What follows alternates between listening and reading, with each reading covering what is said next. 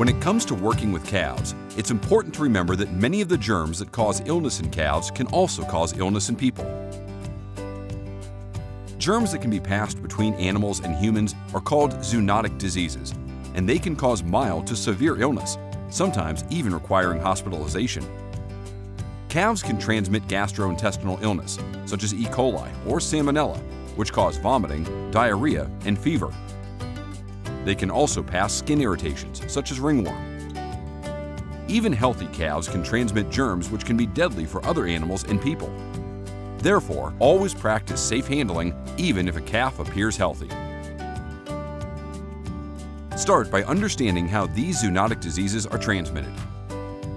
Direct contact is the transfer of germs directly from a calf to a person through petting, touching, bites, or scratches. Indirect contact occurs when germs are spread through contaminated surfaces, such as calf pens, bedding, barns, or the water trough.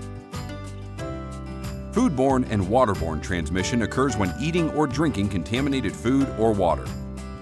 By taking a few easy steps, you can cut off these routes of zoonotic disease transmission. First, keep calf pens and hutches clean with regular removal of feces, dirty bedding, and debris. After cleaning, further disinfecting helps eliminate germs on surfaces.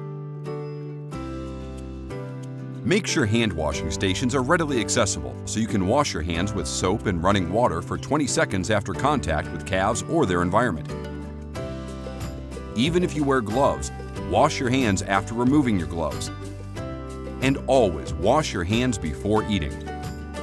Use a boot wash station when entering and exiting calf housing areas to prevent spreading germs around the farm. Further, wear designated clothing and boots on the farm that you don't need to wear home. If you do wear your work clothes and boots home, remove them before entering the house and keep them separate from the rest of the family's clothing. Keep the break room clean by keeping dirty clothes, boots, and equipment out.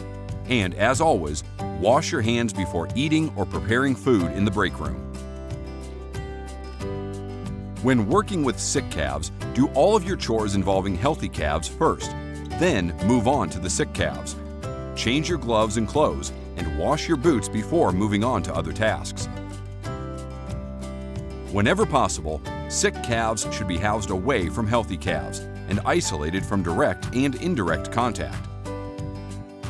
Preventing the spread of zoonotic diseases comes down to cutting off the path of transmission on the farm. Keep calf pens clean and disinfected. Wash your hands frequently, especially before eating. Wash your boots and wear designated clothing on the farm. Treat the break room as a dedicated clean space and keep sick calves isolated both directly and indirectly from healthy calves. Use these preventative measures to keep yourself, your family, and other workers safe from dangerous, potentially deadly zoonotic diseases.